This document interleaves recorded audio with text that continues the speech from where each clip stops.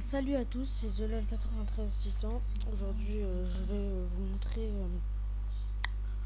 encore quelque chose sur le logiciel Pipix. Comment changer de version de Minecraft. Voilà, bon, déjà, je rentre dans Pipix.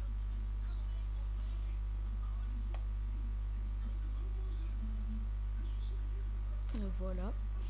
Alors là, on a toutes les versions. On a toutes les versions de Minecraft, de la première à la dernière. Alors, on a même des photos. Bon, moi en ce moment j'ai la dernière version 1.2.3. Alors, je vais la transformer en version 1.1. Installer. Ça prend un tout petit peu de temps. Un tout petit peu de temps.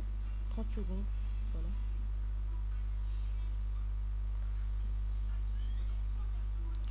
Et puis ça ne répond pas. Non, ça bug un peu. Ça charge. Ça charge. Voilà. Alors là, ils nous disent que la mise à jour est terminée. Minecraft est maintenant en version 1.1. On va voir ça tout de suite. Bon, Minecraft est déjà là. Alors on rentre dans Minecraft. Normalement, je dis bien normalement, on a la version 1.1. Voilà.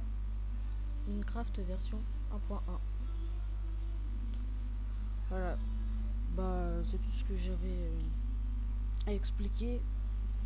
Ce petit tuto vous a montré comment mettre Minecraft dans une autre version avec Pipix. Voilà. Bon bah, à bientôt.